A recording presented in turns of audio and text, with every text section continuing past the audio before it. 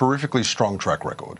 A strong track record of dealing with these sorts of matters, a strong track record of making sure that the best people can come through, and that's what we're going to continue to focus on. I mean, Kieran, you don't have a strong record in terms of female representation. No, this is exactly... It's appalling. This is... Well, I'm sorry, you're wrong.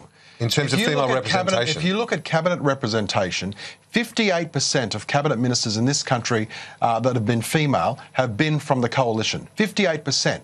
Much better than Labor. I'll tell you what we're not... But right now, we're talking about today. You could have 5 members of the lower house, potentially. No, but see, we acknowledge that it ebbs and flows. I don't pretend that. But please don't dismiss the history of the really strong history of the coalition with respect to female representation.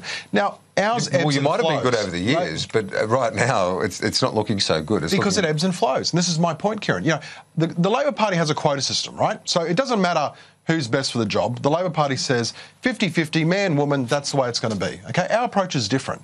And what we have is a strong track record that runs on the board. People can look at the history of the coalition and see our success in relation to female representation, in relation to the number of females that have served in cabinet, and a whole array of different measures like that. You look at the tremendous progress that the coalition has made with the level of female representation on government boards, the level of female representation in senior executive leadership positions, a whole array of different metrics. The coalition's track record is incredibly strong. In fact, stronger than Labor's is. You say it ebbs and flows, but I mean, this is out of one area. Yeah, but this is it's because you say it ebbs and flows, but it's at a very low ebb right now. That's the point.